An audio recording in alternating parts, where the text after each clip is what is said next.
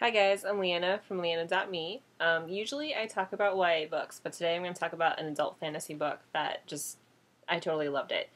Um, Fantasy was what I grew up on.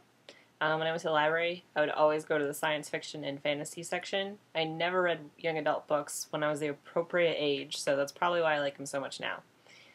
So anyway, the book is Libriomancer by Jim C. Hines. It just came out a couple weeks ago. Get your hands on it. It's fantastic.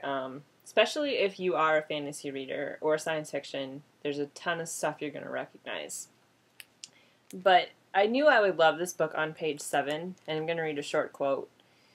Libriomancy was in many ways a lazy man's magic. There were no wands, no fancy spells, no ancient incantations, no hand-waving or runes.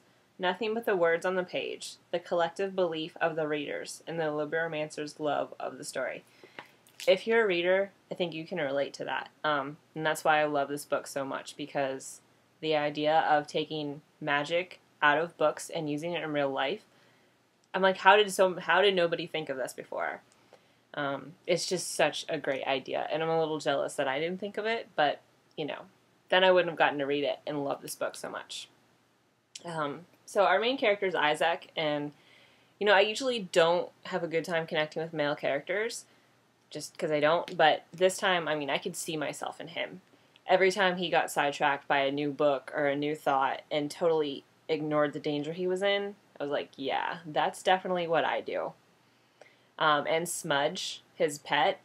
Smudge is from, I think he's from another series Jim Hines wrote, which I haven't read yet, unfortunately, but I do own them.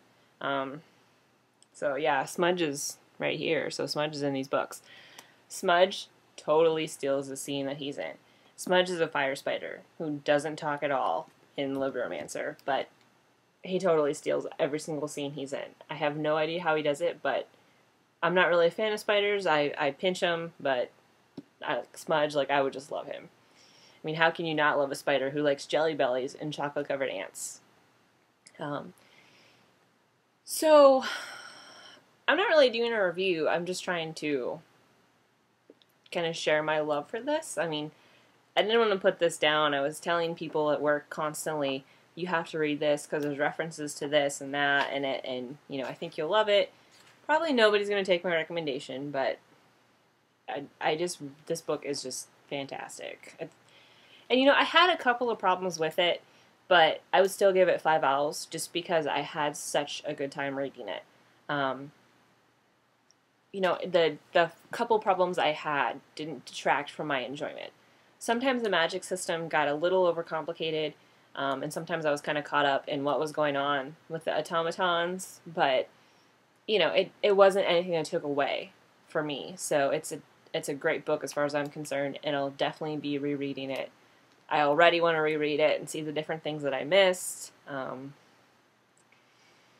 I'm trying to get people to read it so I can talk about it with them and be like, oh, did you catch this? Or, what did you think of that? And